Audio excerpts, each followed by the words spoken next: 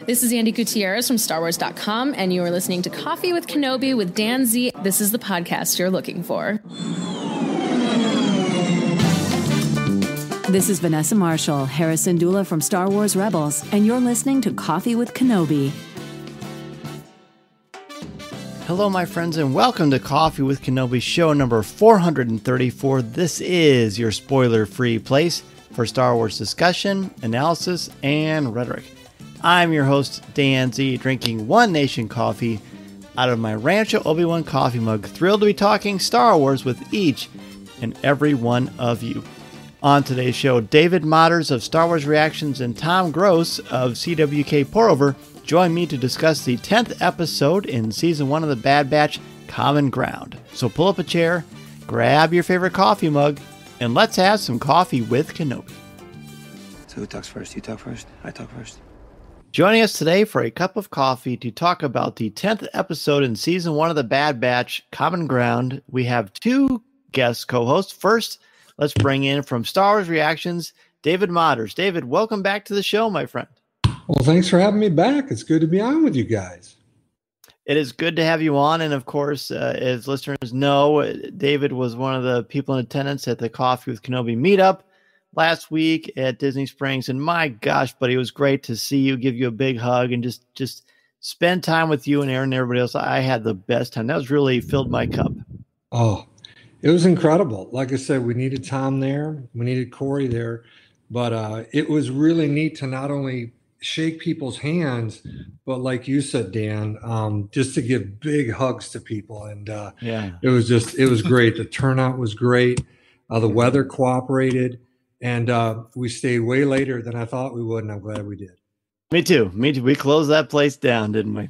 Speaking of a guy who's closed down a place or two in his time, let's bring in the co-host of CWK Pour-Over, Tom Gross. Well, hello, everybody. And yes, closing down places was a specialty of mine at one time. But hey, I have to say, Dave, when you said the big hugs part, there was just like, kind of a hopeful emptiness in my heart that I can't wait to get to a place where I can do that with all of you guys. And just, man, I guess next May, huh? Maybe we'll find some times ahead of that, but definitely next May when Celebration rolls back around. Hear, hear. Looking forward to that. All right. So we start out the episode, the 10th episode of this first interesting and often captivating season. We're on the planet Raxus, and there is a presentation going on. As we pan down, we see this beautiful foliage. How do you say that? Foliage, I believe. Foliage. Okay. Foliage. That's okay. I'll go either way, though. Potatoes, ear, whatever. So it's gorgeous. The orange, the bright colors popping, but there's a lot of civil unrest. But I don't know. I have a lot I want to say about this opening sequence. I think it pounds a lot of punch in a quick episode. But David, let's start with you. Talk about the opening sequence. Let's not talk about his speech yet, but just kind of leading up to that speech. Well, it's interesting how Captain Bragg starts with, a line that you don't want to start with, which is the enemy or the Empire we're not your enemy. And she's immediately saying it. We're your enemy. And one of my thoughts as you see this all unfold is I just thought to myself, you're all too late. The Republic was too late. Here's a separatist capital. You're too late. And you just feel it in your gut. You're like these, whether he wants to be a pawn or not, they are, and they're there. And when the ATTEs roll in, that is a serious sign of intimidation. And so it's sad to see it. It really is. Senator Avi Singh is the senator here with the most wonderful set of mutton chops I think I've ever seen. Very channel day as inner Pablo Hidalgo, I would say. But what I love about this, Tom, is since 1999, or actually since 2002, we've seen the separatists really as the bad guys, right? The instigators of the Clone Wars, or at least the puppets of the Clone Wars, really. But in this episode, we really see it from a different point of view. it shows us that life is all about perspective, right? The Separatists in this particular episode, Senator Avi Singh, is very much a victim as much as anybody in the Clone Wars or in the galactic struggle between the eventual rebellion and the Empire. I really liked that perspective. And I also liked that the first 10 minutes, this felt like an episode of season 4 or something from the Clone Wars. It was that captivating to me. Yeah, I don't know. There's so much about this opening, and Dave, you said exactly what I wrote down, and that is the line: "The Empire is not your enemy." You know, when you hear that, then you're facing your enemy. Yep. But the thing I wanted to say about this opening, and I'll tie it around to what you're saying, Dan, is when they open with that beautiful animated, the spread of the entire city with the Capitol and the streets, and you can even see in that far away the courtyard in which they're, where we're headed. It just reminds me of the talent and the skill and the love for the story that the animators have. That opening just drew me right in. I was so taken by that beauty, and then to be slapped right across the face by seeing the Imperial occupation, with I don't know if she's a commander or what. I don't recall what rank she is when she steps to the forefront and says those lines. She's captain. She's captain. And then, thank you. And then, of course, you have Avi saying again, the senator is being used as a puppet, as he was through the entire Clone Wars. He's told to step forward, but we get that sense of the conflict inside of him as he whispers to his droid GS8, I believe, was that correct? The name of the droid, and the droid questioning what would go wrong, what could possibly go wrong here, and he steps forward and he addresses the audience. And it's clearly an audience that is not in favor of the Empire. They were jeering. And when you look at the captions, and again, I have to go back to that, Dan, you brought me, you made me start doing captions, and I love it because you see at the bottom, it says crowd jeering, and then it switches to crowd cheering when he steps up there. And then he starts he starts the Imperial speech, but then makes what we see as the heroic, he's not going to be a puppet anymore. He's been pushed around too many times, and he's going to put his foot down. And of course, immediately he's arrested. Yeah. I just think, it's such a turn of events from the opening shot to that moment where you just have a lot of twisting of feelings and everything, before we even get the real feel for what this episode's all about. Yeah, I think it's so key to see. Again, the perspective is so important. It's so important. Yep. We're suddenly empathizing with the Separatists, but that, of course, is going to be harder for the main characters in the story. And we're going to get to that. Singh has this wonderful dramatic speech. He gets arrested and taken away. The walkers show up, as you mentioned, David, very intimidating. But there's no time to dwell on that because we shift instantly over to Clone Force 99. We've got Wrecker and Omega munching on Mantel Mix, which I thought was extra painful because that wasn't actually available at Galaxy's Edge last week. But I'll send my letter to Bob Chapek later, and we'll see what we can do about that. But so there's an interesting thing that happens. You see the lightheartedness of the two of them, and then David right away. Hunter and Omega have a conversation about basically Omega's current place with Clone Force 99. Go ahead and talk about that conversation. Yeah, it's interesting because she reminds them that she's part of the squad. They told her that, in an earlier episode. And so, again, me as a psychologist and as a parent, it seems like a back and forth kind of thing that they're presenting here. I know on a previous, episode that I heard, you, Dan, and Tom talking about when they're on that moon and diving down into, crevices, and would we allow our son or daughter to be there? Absolutely not. And even, Aaron and I talked about it on our episode of covering that particular situation. But now they're sitting there saying that because you have two, deadly bounty hunters on your trail, we need to lay low. So it's kind of a back and forth kind of thing. I'm not quite sure where they want to land on this. I know we'll get to it at the end, but it's even maybe a switch there ultimately, depending on how that game of Jarek played out. But she wants to be a part of it. She wants to have agency. She wants to contribute, and she even says it. She wants to be useful.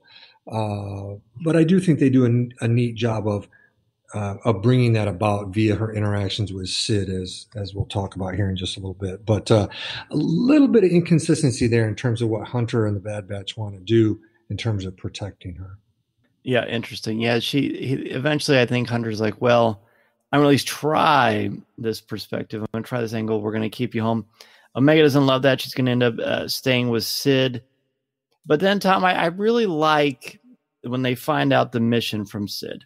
Before we get to the mission, though, are you guys tired of the nicknames, headband, and I mean, I feel like once or twice you say it, or if you change up the nicknames once in a while, okay. But I feel like we're treading ground that I'm just not really comfortable about. Now, is it insulting to call somebody headband? No, but it's demeaning to not take the name of the person. And this particular act for me is wearing kind of thin. I don't know how you guys feel. Is it not? I just assumed it's sort of intentional, because so what soldier would want a commoner calling them nicknames? I mean, if this were their own soldier nicknames, bandana, goggles, I forget what she calls Wrecker, but that would be one thing. But this is an outsider using these names, and they're being awful patient with her, but they also need her too. So I don't know. To me, I feel like I'm with you, Dan. I'm really getting kind of irritated. I snicker every now and then, but then I kind of get tired of it. But I sense that I think we're supposed to be frustrated with her at this point for lots of reasons, not just because she doesn't treat, I think we're getting to this, but she doesn't treat Omega very well on the surface through this episode. So I kind of was like, I think we're supposed to start feeling irritated with her. Yeah, it's definitely working. David, you want to say anything on that? Yeah, I agree. After she did Goggles the first time and she called Hunter dark and broody, I liked it. It was funny. It was nice. But over the last couple episodes, no, it's okay. You can call them by their names, right? Or at least come up with a different nickname, right? Yeah, vary it up a little bit. So then we've got the initial meeting, which is basically, hey, you've got to break out this center. You got to break out Avi Singh. Echo's got a problem with that, David, and at first blush, I was wondering, what is Echo's problem? But then it hit me what his problem actually is. Go ahead and weigh on that. I want to hear what Tom thinks about that one as well. Oh, sure. I mean, he speaks up first. And the first thing I thought about is him being, basically blown up almost, or a lot of him back in the Clone Wars when they were on the Citadel. And then, of course, last season, in season 7 of the Clone Wars, we see the return of Echo, and we see what the Separatists, and in particular the Techno Union, do to him, which is it's just unbelievable when you see it. I'm so thankful they saved him. However, you can see that because of what he had done to him, and of course he's got that prosthetic, in his right arm. Right arm is a prosthetic. I believe so. You can see why he has such a visceral reaction to this because of his history. Tom, anything you want to add? Yeah. No, I thought it was, I keep going back to, Echo is the reg. He is the soldier. He's the grunt. And so to me, it's only natural that he would have that feelings for all the reasons you said, David. But I felt like even Clone Force 99 had quite a bit of reservation as well. I think Hunter, in fact, didn't Hunter even imply that maybe they would turn this one down? And she says something like, you need this, or I don't remember what it was. But there was a lot of reservation on all of their parts, I thought. But yeah, Echo definitely. And I think as David said, it's hard. It would be hard not for him to have that feeling. I mean, it would certainly be rational to, and you talked about this on Star Wars Reactions in your great psychology corner column, that, or I guess it's not a column, but when your segment on Star Wars Reactions with Aaron, where of course he's got to have PTSD for what's happened to him, right?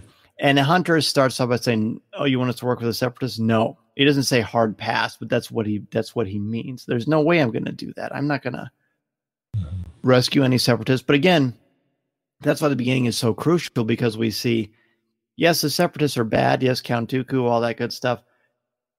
But that doesn't mean everybody's got the same ideology. It doesn't mean everybody has the same point of view and perspective and the same capacity for violence or degradation of society. And the fact that they struggle with that through a good half chunk of this episode, I think is important, adds a certain level of realism to it. But they go to Raxilon, I believe that's the name of the capital. Tech is annoyed with Echo right away. We haven't seen much of Tech and Echo's kind of bonding that we saw in the second episode of the season, as much at least as I would like. And it's just a quick little thing, but the fact that everybody's kind of at odds with this, I think, is interesting. Yeah, that was really obvious when he says, "Well, you've mentioned that many times." I mean, that's the kids in the back seat after an 8-hour drive.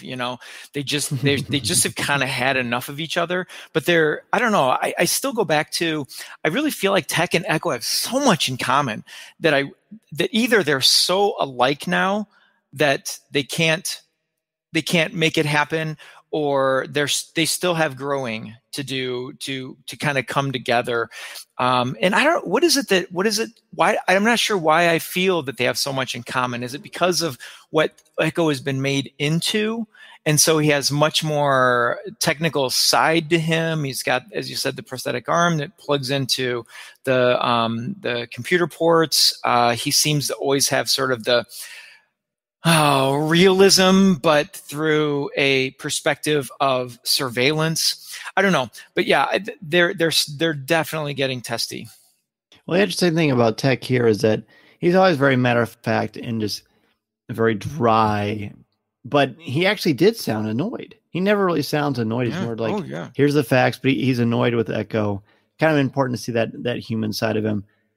And then we jump back to Omega and Sid. Omega is clearly very bored and certainly feels left out. I wouldn't call her sad, though, but Sid starts to taunt her, and they have this really captivating conversation, David, which ultimately ends up with Omega saying, "Well, how much are they paying you to keep me safe?" And Sid says, "Not enough." Talk about their dynamic, mostly from a perspective of a psychologist. What do you think's going on with these two? Well, what's interesting is always whenever you interact with kids, they'll play the I'm bummed kind of thing. Like you said, Dan, maybe not exactly sad, but kind of grumpy, in the corner, back turned.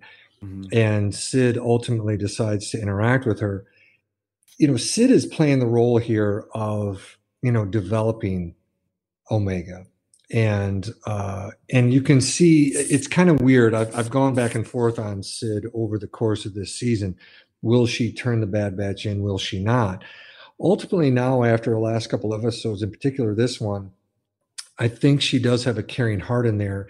And she tries to use something that can backfire as a coach, as a parent, as an educator, as you guys are. My dad was for 32 years, a high school teacher for 32 years, is can you challenge them in such a way to get them to step up to the plate? And she does it by saying, if you didn't act so helpless, those laser brains would have taken you along. Now, ultimately, they cut away, but it seems to end up working a little bit later, when Omega is watching Sid play Dejarik. And that line, I'm glad you brought that line when she says you don't act so helpless.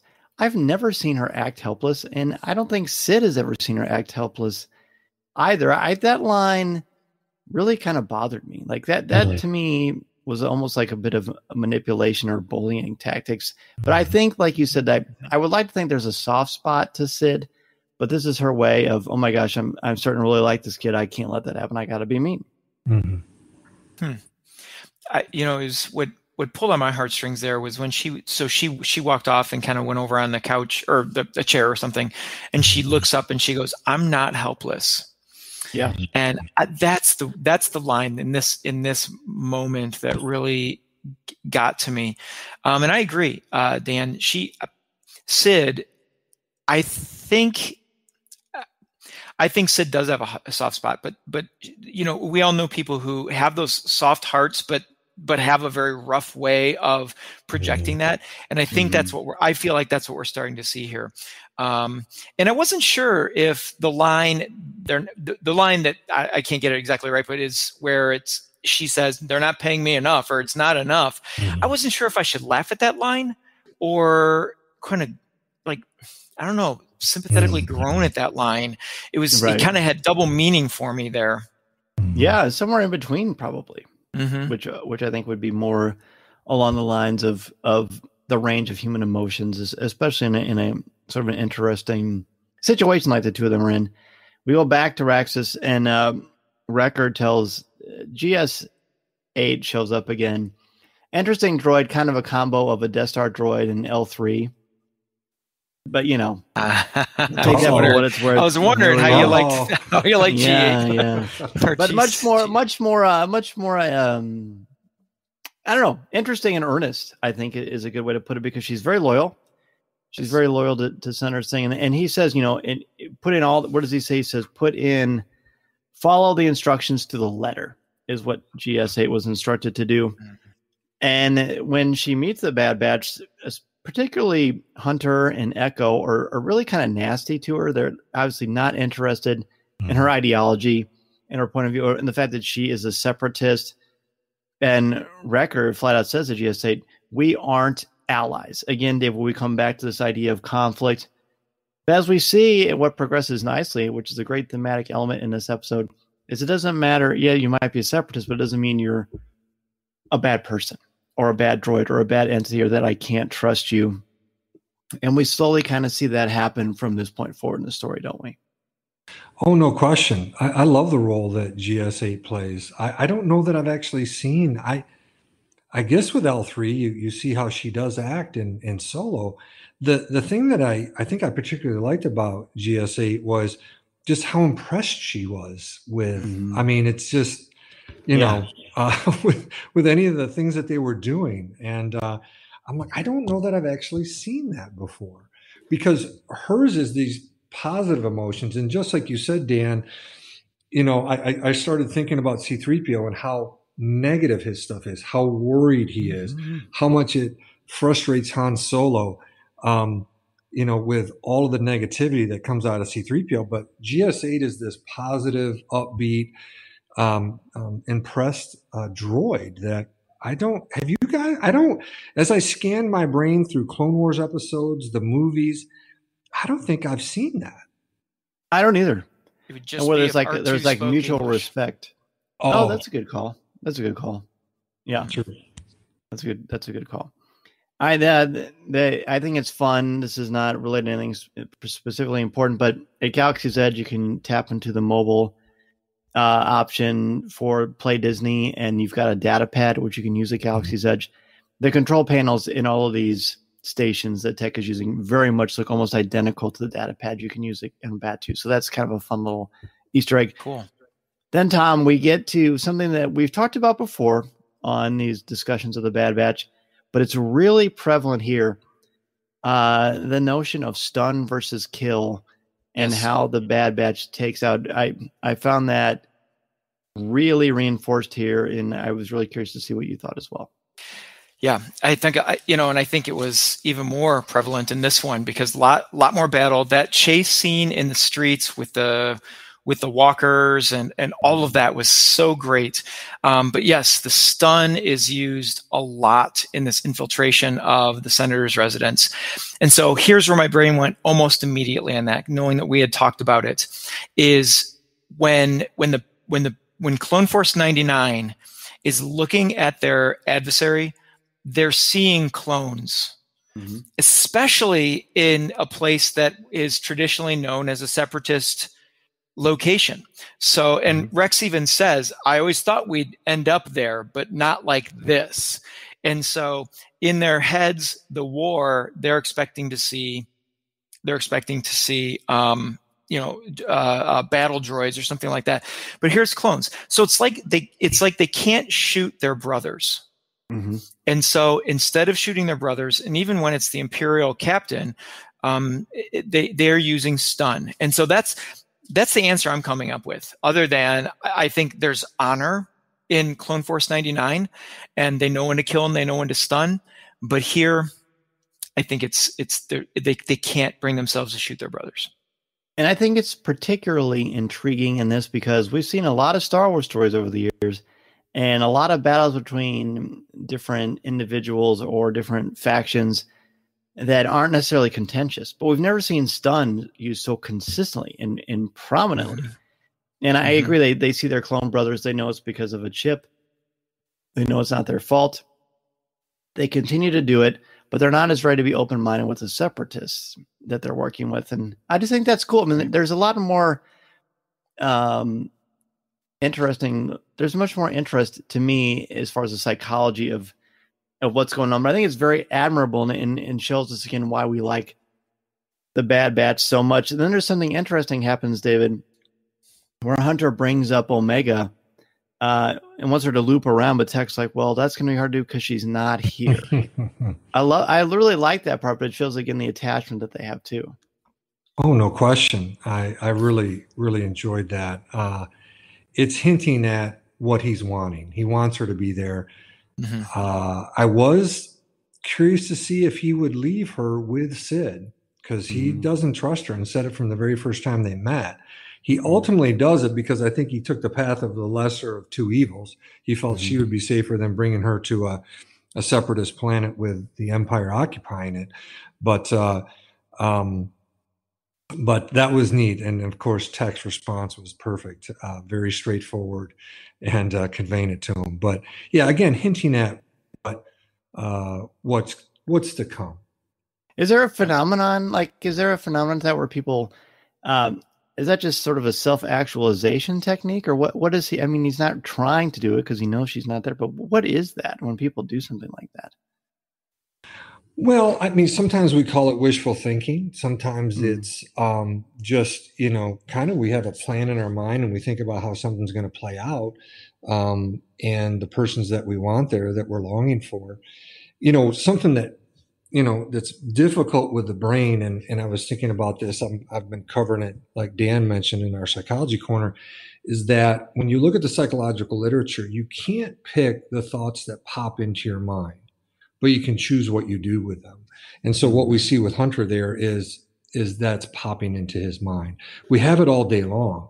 I'm talking with clients all day about it. They're like, why did I have this thought? Why did I have this thought? And our brains are nonstop. Sometimes good, sometimes bad. But in this case, I think it's a good situation. But there's not an actual name for that, Dan, but just more of a natural thing of our brains never stop running. Can we name it the Motters effect? I like it. We'll take it. Yeah. Let's publish that in the paper, my friend. I need that. So Omega and Sid are back again. We have the really quick thing with the priceless vase that they talk about, which pays off later. But Omega is watching Sid play Dejarik, and she starts yelling advice, and Sid's like, "Oh, really? What does she call her? An expert? Is that what she calls her? An expert? I think so. Yeah. Yeah, but it doesn't have the same tone of condescension that she has when she gives the Clone Force 99 their nicknames. And then we find out, Tom, that the two of them are basically going to work with each other for mutual advantage. Talk about your observations on that whole arrangement that the two of them have, and just kind of seeing it. To me, and Mason loved this, seeing Omega being really, really good at this. Yes. First of all, I really like the sequence of events that have gone through that we've discussed with Omega and Sid. We go from the sad, kind of disappointed Omega to the Omega that's called helpless, to now she's going to show some value, some worth, or we're going to show that she's learned something, which to me has been sort of the theme of all of this going along is that Omega's not your typical child. She doesn't just sort of go day to day. She is picking up, she is learning, and she's gathering, and we see her use those skills here. So yeah, when she watches and calls out Sid's game, Sid sees that there's something good here, and she says, "How are you so good at this?" And she says, "It's a strategy game. I'm good at strategy." And so now we know what kind of brain she has. You know, we knew that all along, but now we're going to see it come to play. And so Sid gets this great idea that we're gonna make profit off of this, okay, and which is Sid's game. But Omega has learned the art of the deal. Yes. And she says, "Well, what's in it for me?" And Sid says, "I'll give you," and I forget. Yeah. What's my cut? Yeah, she uses the language. What's my cut? And Sid's, was it 30%? She says 30, and then Omega goes 60. 60%. Yep. And so Omega has learned the art of the deal by sitting in Sid's place. All of that, and feels pretty confident about it. And so I saw that. I'm seeing how Sid is going to be a piece of Omega's puzzle. And that she's going to learn from her and has learned from her, that I think things will come into play later. Isn't it fantastic too that Omega isn't asking or being wishy-washy? She's telling Sid, this master who's able to walk this fine line of underworld and the right of the line of possible peace and justice. Well, I guess we'll find out. But she's just declaring it. She's not asking it. She's saying to one of the toughest, basically gangsters around, no, it's going to be 60%. And Sid does it. I love that. So I tell you what, let's go ahead and take a quick break. When we come back, we will talk more about Common Ground. This is Coffee with Kenobi. This is Vanessa Marshall, and you're listening to Coffee with Kenobi.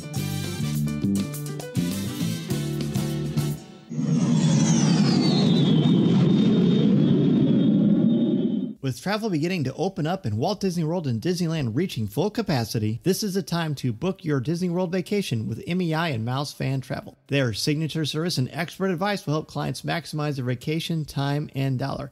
I use Becky Menken and MEI's incredible services all the time, both for family and for travel for the show, because of their no cost, no obligation quote when you use the service. Plus, they proactively adjust a booking if the rate goes down. Literally, I will wake up one morning and I will get an email from MEI saying that the price went down, and I will get a refund sent to my credit card right away. I don't have to do anything. They help your family enjoy everything Galaxy's Edge and the Disney theme parks and the cruise lines have to offer. Can help you plan every detail and always share invaluable tips. That's for Walt Disney World, Disneyland, the Disney Cruise Lines, or other cruise lines. It doesn't have to be Disney related. They literally can help you plan a vacation anywhere on the planet. Be sure to go to www.coffeewithkenobi.com/mousefantravel and sign up for a free no obligation quote to any of the Disney theme parks on the planet or any vacation that you have in mind. You'll have the best vacation possible and help out me and Coffee with Kenobi in the process. We are back talking about Common Ground, the 10th episode in Season 1 of Star Wars The Bad Batch. We just talked about the new plan or partnership that Omega and Sid have. Then we jump back, of course, to what's going on with the Bad Batch themselves. There's this great... Well, first, let's talk about Captain Bragg, David, and the Imperial interrogation droid. Captain Bragg, I believe this is the first time that we've seen her. What do you make of her so far? Yeah, another pawn in the whole scheme who is wanting to work her way up the Imperial ladder. And, she's not deliciously evil, but she's pretty evil and pretty slick and pretty she presents in a way that is... She's willing to hurt you in any way she can to make you do what she wants. When you bring in an interrogation droid, those things always strike me as again so intimidating with the needle right on the front of it. But she's a good baddie for this particular role. But fortunately, our guys come in and save the day for the senator. Yeah, those interrogation droids, the best use of those droids was in that Star Wars. There was 3 novels that came out that basically told the stories of the original trilogy from the characters' points of view. And every chapter was from a different character's point of view. And I can never remember the author of that first one. Tom Engelberg that did the Origami Yoda. Oh, he wrote, yeah. I believe, the Return of the Jedi one. Mm-hmm. I think that's right. But I can't remember who did the A New Hope one, but there's this great thing where they actually show what happens to Leia when she gets injected by the interrogation droid and what it does to your psyche. So it's definitely no joke, and it stands to reason that people in the Star Wars universe would know how dangerous it is. But as you said, the Bad Batch shows up, saves the day, using their stun to full effect. And then, Tom, there's this great action sequence I'd love for you to walk us through where they take over this walker. There's some great, like Jackie Chan level stuff here. Yeah. So picking up where the interrogation droid, every time those things show up, I wonder, how are we going to get out of this? And then, of course, a grenade pops in. Yeah, baby. That was great. And that was one of the first. And I feel like the captain caught just a random stun shot. I think they were just shooting through the smoke. And because I felt like they, a couple of them were intentional. And then I think she just got a random shot. And it was pleasing to watch the captain go down in a stun shot. But yes, so they pick up the senator there, and they get to the top of the building, and they look, and Omega and Tech are kind of scanning the situation, and I believe it was Echo that finds a walker coming down kind of an alley behind the senator's residence, and he says, "We're gonna get into that one. We're gonna commandeer that one." And so they fire that zip line down to the walker and slip down there, and it was great. Just the whole sequence of and I don't remember, they got the gunner first and stunned the gunner when they came down, and then they opened up the hatch and dropped the stun grenade down in there, and then they opened up the cockpit and I mean, it was just like pow, pow, pow, pow, pow, and it was all with good heart because of all of the it was just all stun, except when they I'm sorry, I'm skipping some things. I'm getting too far ahead of myself. Singh says, "Well, you can't possibly expect me to do that." And Wrecker looks down, shakes his head, grabs the senator, and says, "Just don't look down." And I love that it's ironic that it's Wrecker that's doing that and gives the advice, "Don't look down." And he slides down there, and then so when you stun somebody, they're going to come back, right? And so they cut to a scene where the side of the walker is open, and Wrecker is just tossing them out like today's trash. He's just throwing them out of the stunned clones out of the walker, and he says, "They'll feel that in the morning." And it was just a wonderful kind of a humorous piece in this whole sequence. And I did want to mention here that I just want to say, and we've said this in almost every single episode we've done in reviewing this, it was here that I sort of pulled myself out in the second viewing and really made note of the music in this action sequence. The music was spot on, and what made me become conscious of it was every time another walker showed up in an alley, there was this moment of like musical horns that like, wah, like here comes another one, and it just was like a warning sound inside the score. I just thought it was beautiful, and so then I just sort of tuned out. I closed my eyes and just listened to the music and the sound of the sequence, and it was magnificent. I'm trying to think if there's anything else. I mean, I can go so far as then they finally hit their walker gets struck from behind, and you feel like, oh, well, that was barely worth the effort. But they go out, they repair it. There's some great street action, but then they get back in, and I love that the separatist senator, Avi Singh, says, "Go down that street, turn right here." And they're like, "That's a dead end." And he goes, "Just trust me." And wow, what a great moment in this whole episode where there's so much distrust. And he says, just trust me.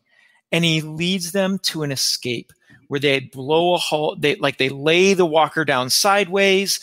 They blow a hole in the wall. And he says, there's an underground passage here. And it's the great escape. It was a wonderful sequence.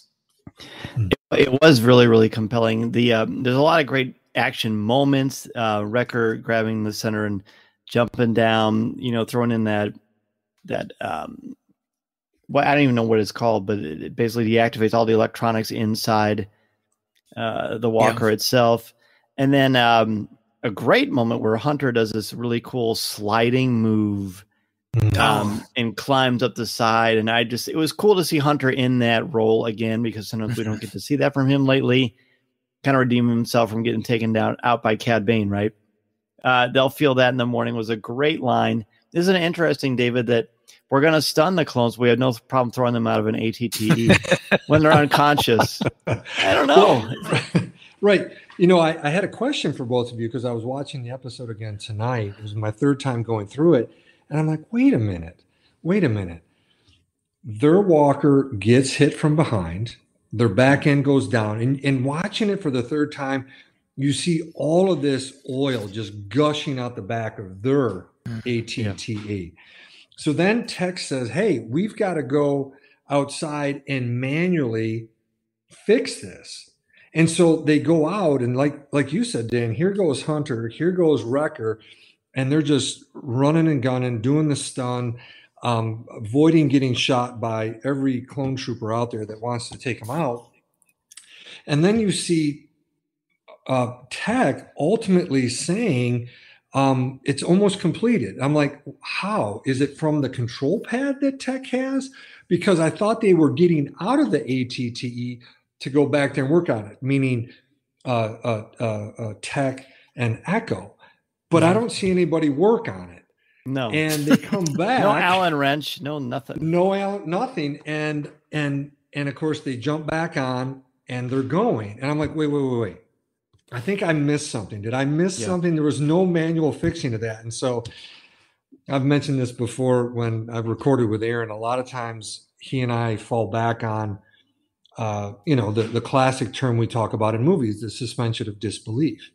And so in my mind, I said, okay, suspension of disbelief. Tech fixed it. I know he got it. He can do it with he can do anything with his handheld little computer there. So I went with it, but it's widely known, and we of course in the Star Wars book that the Bluetooth is how you fix an ATTE, right? I caught that too. I'm like, he's fixing with that thing. Is this like his Deus Ex Machina? Can do everything, but it's whatever. It's whatever. I thought Echo was under there with him. But even though they didn't, you'd think they have to get outside. And like if it's collapsed, maybe there's a leak. I don't know. I guess it doesn't matter. That's like when people got upset watching The Last Jedi about why are they following each other so closely. It's Star Wars. I don't need it to make sense. But I did see that. It did take me out of it for a split second as well. So I understand exactly what you're saying. The Senator Singh has this vase that's supposed to be invaluable. He used it to smash some of the clones to help distract them. He says, I didn't really like that anyway. A fun little moment of character that backs up what you had said earlier, Tom. But then he has to trust the Separatists, like you mentioned, David, which is great. And then there's this great part of strategy, Tom, that I love, where he says, hey, smash this wall here, and we're going to get through here. It's basically like an escape. This is a hollow wall, in essence, leading to somewhere else. They blow it up, they break through, and then Wrecker sets the charges to create another wall. I don't know why, but that was so satisfying and so interesting to me. It was just a simple explosion, but the fact that the ATTE door closes, the explosion goes up, they open again, sneak through, reseal it. I just thought that was so much fun. It's so simple, but I really enjoyed that. I don't know. I thought it was one more example of their tactical, like the way the Bad Batch or Clone Force 99 does things. And it was just sort of like the period at the end of the sentence when he did that. I noted that as well, how he covered their escape And it just, and it's not like someone had to tell Wrecker to do that. It was part of their protocol. And I thought it was solid storytelling there. Completed it. Kind of a James Bond, the Indiana Jones sort of a tactic. Yeah. But it works great. They escape. They get to the shuttle, and then the senator has this moment. Yeah. It's somewhat predictable, I guess, if you think about classic stories over the years. But it takes a bit of a side turn, doesn't it, David? Talk about. I love that we have you on, because it's always great to talk with you no matter what. But the fact that you come at this from the perspective of a psychologist, did the senator do the right thing here? What is the right thing here? Well, one of the biggest core issues in humans is conflict. What is the right thing, particularly when you're presented with a couple different options? Ultimately, I believe he did make the right decision, because, even Echo backs it up and says, live to fight another day. Now, again, I know the rest of the story. All of us sitting here do. What this senator does is not going to matter, because Palpatine's going to do what Palpatine's going to do. But this senator, Avi Singh, doesn't know this. So ultimately, he can go back and be captured and probably killed versus held captive, because I'm sure Captain Bragg is really happy after everything that went down there, and she's embarrassed by what occurred. So if he goes back, he's going to die, and he's not going to be of any help whatsoever. But by leaving, he can at least try to be a voice, try to be something positive in the time being. We know that, even in my show notes here, I was just looking, it's not till Rogue One or Ep4 till we really see the rebellion starting to turn the tide. But at that point, at that time, the conflict between wanting to stay with his people, I get that. But if he stays, he's going to die. He can say more from a distance. You just got me thinking about something, Dan. I just flashed back. You and I were talking about Rebels last Wednesday night. Yeah. And I think about Ezra on the radio or the comm, and he is doing what his parents did, which is fighting the good fight, encouraging the people from a safe place. And, this particular senator could perhaps try to do the same thing. But yeah, conflict is always going to be there. Ultimately, I think he picked the right thing. He would have been killed if he went back.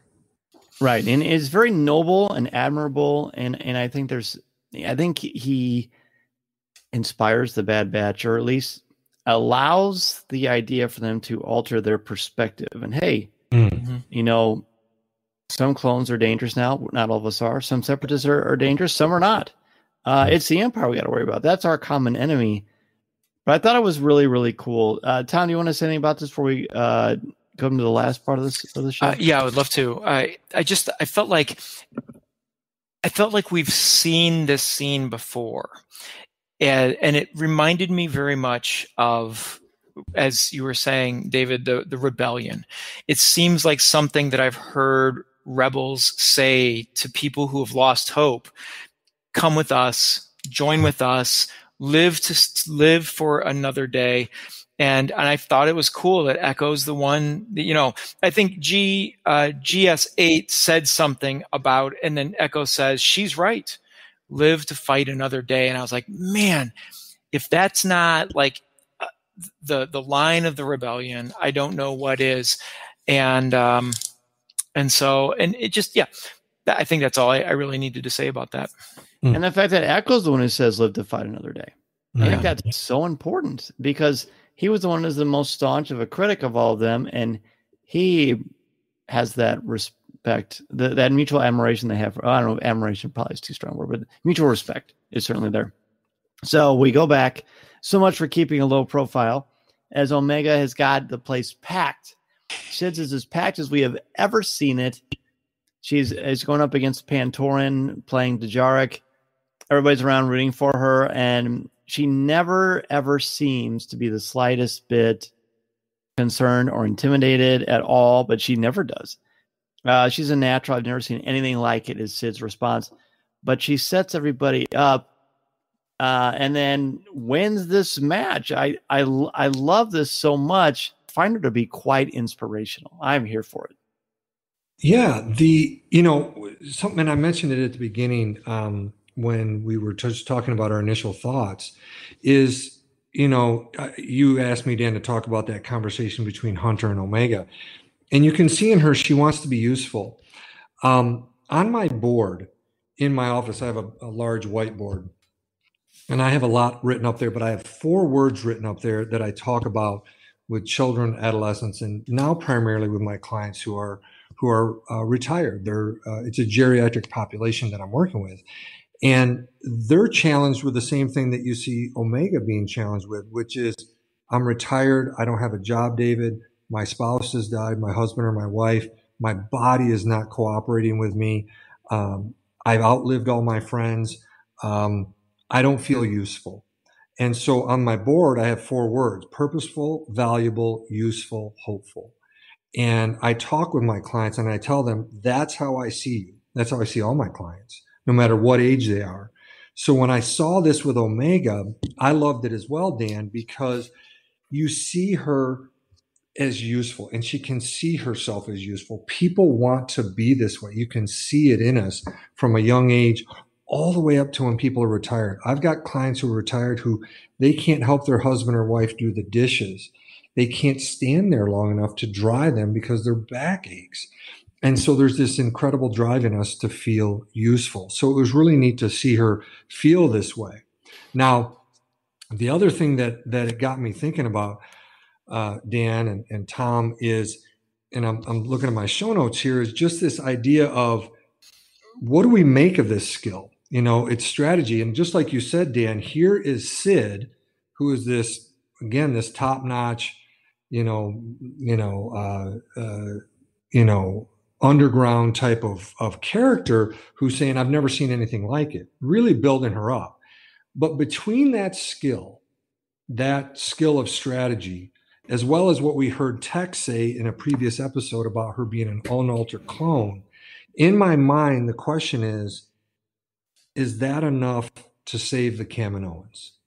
Mm-hmm. Right. And that's just something that I've been thinking about. And as and of course, I listen to you guys each week and talking about what is the goal of the Bad Batch? Where are they going?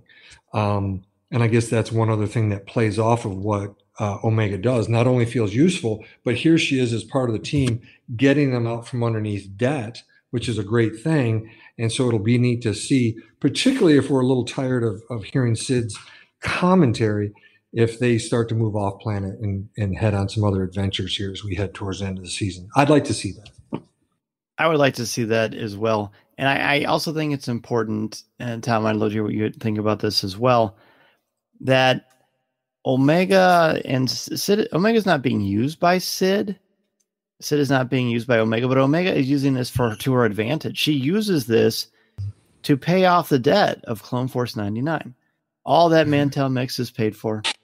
Everything is paid for. She is taking care of that. She is showing them, Clone Force 99, whether I'm in the field with you or I'm here, I am useful. I'm a brilliant strategist, and I'm not apologizing for that. She's just so dynamic and fascinating to me because she's not cocky or arrogant. She just is. She's just this force of nature. Mm-hmm. And I know you watch this with your girls, definitely with your older, especially. But what did they think about this? And what did you think about how Omega leveraged this to her advantage? I have to say, when you were talking about this, I said to Kaylee, what grade would you give this one? And she said to me something that just floored me. She goes, Dad, this is my favorite one. I said, really? Cool. I said, tell me why. And she goes, well, look at Omega. She's like independent. She's succeeding on her own. She said the Bad Batch had nothing to do with her success. And she says, if anything, Hunter tried to limit her, which kind of made me feel kind of bad as her father, because I feel like as fathers, that's our job, right? To limit our kids and hold them back, protect them, yeah. But Yeah. I was like, wow, she is watching this through a filter that I'm not. And I just thought that was really cool. And she said that. But so I really thought this this episode was almost as much about her as it was about Clone Force 99. The reason I say that is because we're set up to believe she's being left behind. Well, not Omega. You're not going to leave Omega behind. Do you mind if I jump into a kind of another point that deals with Omega here at the end? Please. Regarding Hunter. So we've talked numerous times throughout this season about the father-daughter relationship. And I thought this is the one, and we didn't really grade this one at the beginning, but this last, I don't know how long, was it 4 minutes, 2 minutes? I don't even remember. It's not very long. This last section here is A+ in my eyes. Their relationship is so well defined here. And really, sort of the relationship of all of them is defined here, because Hunter comes in and scolds Omega, almost to the point where he's like pointing his finger at her. He doesn't do that physically, but I hear it in his voice. And this is where Sid steps in and uses her language. "Ease up, bandana," she says. And I was like, oh, that grates on me. But at the same time, I'm kind of seeing where she's going. Mm-hmm. She paid off your debt, and she drops the bomb. She paid off your debt. Show some gratitude. And then this is the Respect. Part. Mm-hmm. You weren't going to get, no one shows Hunter up. In Clone Force 99, nobody shows Hunter up. But Wrecker does the old shoulder and gives him the eye over his shoulder. So bumps into him, looks back at him like, come on, man. But doesn't do it disrespectfully to where it's in front of Omega. Omega doesn't see this happen. Mm-hmm. And I was like, man, how many times as a father did I overreact on something and really put my kids in their quote, their place, and then get the look from my wife, or in some cases, I get the look from my other kid looking at me like, really, Dad? Really, was it that big a deal? And I felt like that's kind of what happened here. And Hunter gives pause to it.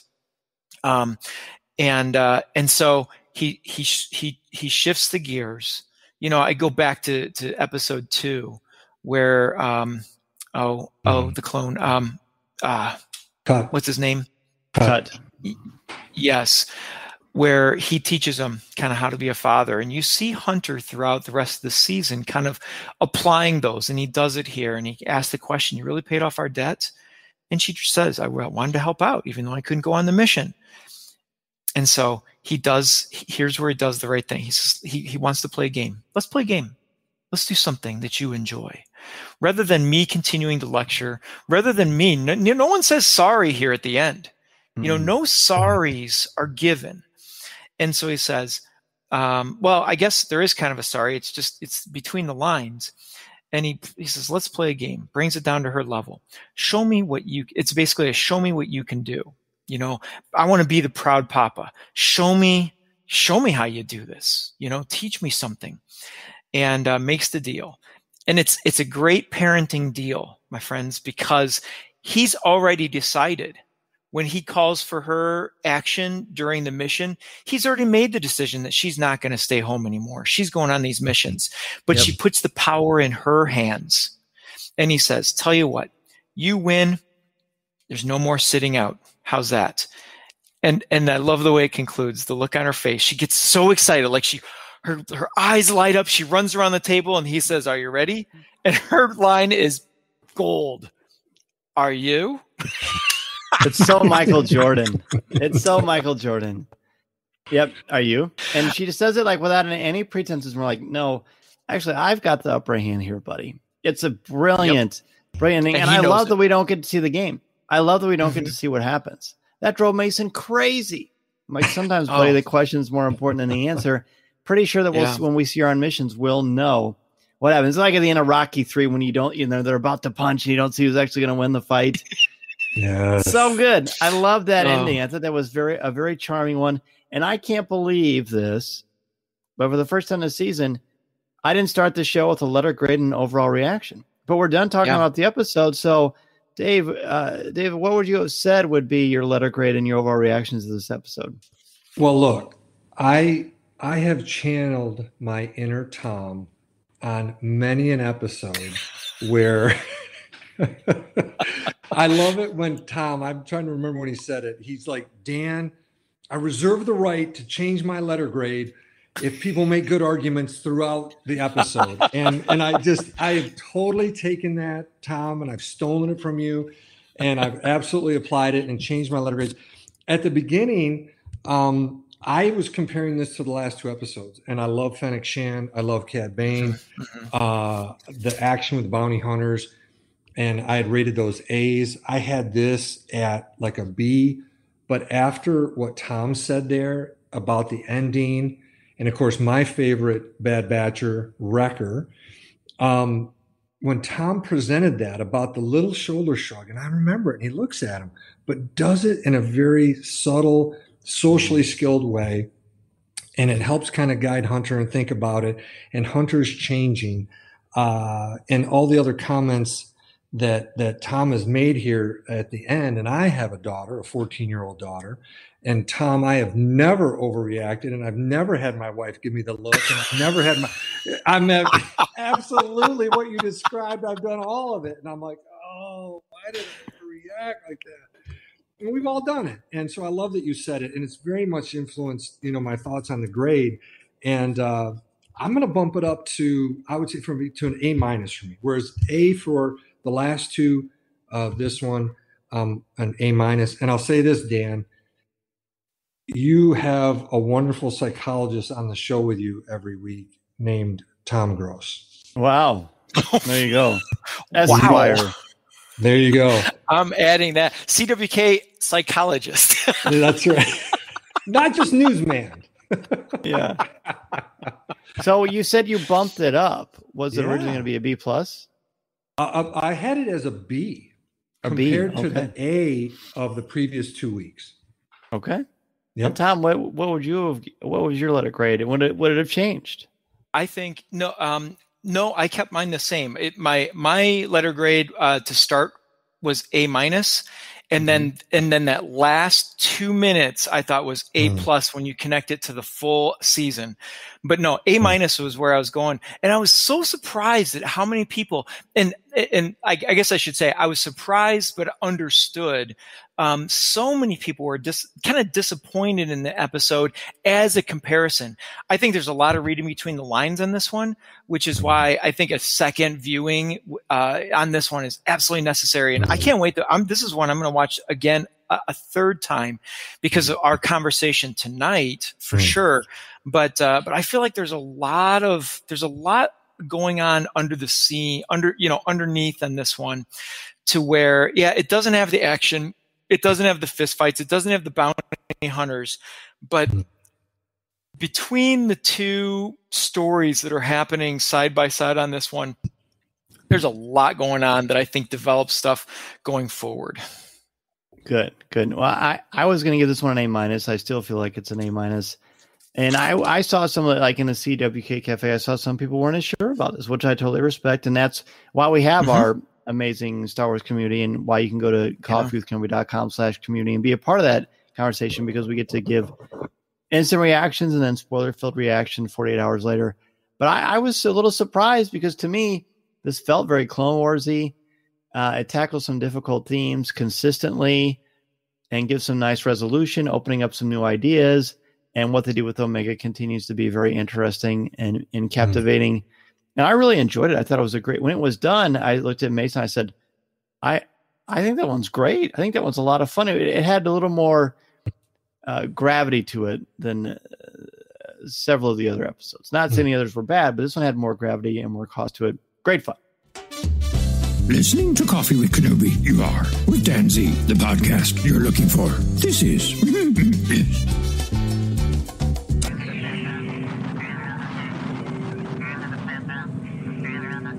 As we near the end of the show today, I want to thank each and every one of you for taking time out of your busy schedule to have a cup of coffee with me, and for helping to spread the word about our Star Wars family we've got here at Coffee with Kenobi. Be sure to tune in Monday nights at 8 o'clock p.m. Central Standard Time on Facebook Live at www.coffeewithkenobi.com/live or www.facebook.com/coffeewithkenobi. And and have a cup of coffee, tea, or any beverage of your choosing with me as we continue the conversation. To join us in the CWK Cafe, which is our Facebook group, and share your Star Wars thoughts, comments, reviews, and opinions in a family-friendly, spoiler-free place that is also drama-free, go to www.coffeewithkenobi.com/community and be part of the conversation, talk about this week's show, or just talk about some Star Wars. We have a lot of fun, and you'll make some new friends as well as catch up with longtime friends along the way. I also want to thank all of the new and longtime members of the CWK Alliance and let you know how much I appreciate your help and encouragement. If you want to join the CWK Alliance, go to www.cwkalliance.com and sign up today. Not only will you help out Coffee with Kenobi, but you also get access to CWK Pour-Over, the exclusive weekly podcast not heard anywhere else. It's a great way to support and help out the show, and 10% of your monthly contributions go directly to the St. Jude Children's Hospital to support the incredibly important work they are doing to help these brave children and their families. Plus, contributors at the CWK All-Star level can watch a video podcast of CWK Pour-Over hosted by me, Tom Gross, and Corey Clubb. Feel free to reach out anytime if you have any questions. In addition to being part of the community on Facebook, please don't forget to visit our website at www.coffeewithkenobi.com for Star Wars news, announcements, reviews, videos, and so much more. If you have a question for me or just want to share your thoughts on the air, feel free to email me at danz@coffeewithkenobi.com, and I'll share them on the show. You can also connect with me on Twitter at Mr. Zaire, MRZEHR, or on Instagram at DanZaireCWK. There are also a lot more ways to connect with me and Coffee with Kenobi on social media. Follow us on Twitter and Instagram. Give us a like on Facebook at facebook.com/coffeewithkenobi. Check us out on Pinterest or subscribe to our Coffee with Kenobi YouTube channel. On our YouTube channel, you can find Facebook Live video, different interviews throughout the years, highlights of video coverage throughout the Coffee with Kenobi history, and the audio podcast itself. You can order my book, The Star Wars Book, which I co-wrote with Lucasfilm's Pablo Hidalgo and Cole Horton, on Amazon, Barnes & Noble, Target, Books A Million, Walmart, or anywhere books are sold. You can also find my writing on Coffee with Kenobi's website, as well as StarWars.com, where I am an official blogger there, and on IGN, where I contribute occasionally to articles about Star Wars, as well as other popular culture topics. If you are considering starting a podcast or a blog, let me know how I can help you get started and make your creative vision a reality. Be sure to check out danzmedia.com and we can get the process started. I am also available to come to your school, conference, business, or organization to talk about how to tap into your strengths and help you bring out your very best. I want to inspire you to be inspired so you can take that first step into a larger world. Thanks as always to our Coffee with Kenobi sponsors, especially MEI and Mouse Fan Travel, our travel partner and your one-stop shop for all things Walt Disney World, Disneyland, the Disney Cruise Lines, or anywhere on the planet you want to go on your vacation. Please go to www.coffeewithkenobi.com/mousefantravel to book your magical vacation and help support Coffee with Kenobi in the process. If you like the show, please tweet out that you're listening, share it on Facebook, or invite your friends and family to tune in and share a cup of coffee with us. And if the Force is especially with you, please take a couple of minutes to rate and review the show on iTunes or Google Podcasts. Every review makes a huge difference and helps to spread the word, and I can't thank you enough for your help, for your support, and your friendship. I love so much being a part of this wonderful Star Wars community, and I can't thank you enough for all that you do for me and Coffee with Kenobi. As we wrap up this show, David, please let everybody know where they can continue the conversation with you, and let everybody know, if they don't already, where to find, listen, and subscribe to Star Wars Reactions. Oh, definitely. The best ways to follow myself and my co-host Aaron Harris is at our Twitter addresses. The one for the podcast is at SW Reactions Pod. My Twitter is at David_Modders, and it's MODDERS. There's an S on the end. My co-host is at TA Harris 121079, so definitely hit him up as well. We're on Instagram at SW Reactions, Facebook at SW Reactions, and if people want to talk even in more depth with me about anything Star Wars, and we also say psychology, after my Psychology Corner post with each episode, my email is David at StarWarsReactions.com. And I just want to say thank you, Dan, for talking about that. And you and I talked about it a bit last Wednesday when we got together down at Disney Springs. And it's just been a joy to put those together and really give away psychology at a time when people are so incredibly stressed and depressed and anxious. And so right now I've been going through different techniques to help people deal with stress, depression, and anxiety. So they can go to any of the podcatchers, and we're there at Star Wars Reactions, and they'll find us. And thank you for all your support. Oh, my pleasure, man. Thank you for what you do for so many people that we don't even know anything about. So thank you so much for that. And Tom, where you put a lot of positivity in the galaxy as well, let everybody know about where they can find you and your work. Oh, thank you. Yes, catch me on Twitter at Draftline, and then check out my blog, Seeking Positivity in the Galaxy. Last week I did a post about the name Omega and some of my thoughts of where that is going or may be going, as well as just some thoughts on the show in general. So check that out, Seeking Positivity in the Galaxy.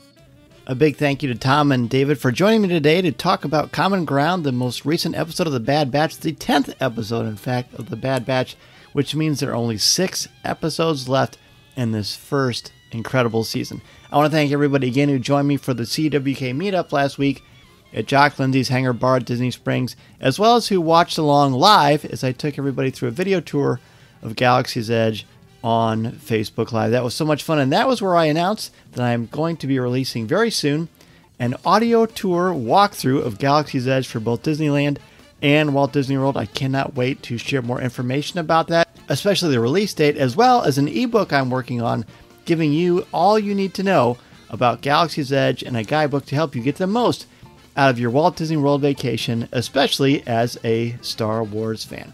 Have a great week and weekend, everybody. And remember, this is the podcast you're looking for. This podcast is not endorsed by the Walt Disney Company or Lucasfilm Limited. It is intended for entertainment and informational purposes only. The official Star Wars website can be found at www.starwars.com. Star Wars, all names, sounds, and any other Star Wars-related items are registered trademarks and/or copyrights of Disney and their respective trademark and copyright holders. All original content of this podcast is the intellectual property of Coffee with Kenobi unless otherwise indicated. This is the podcast you're looking for. There's no one here.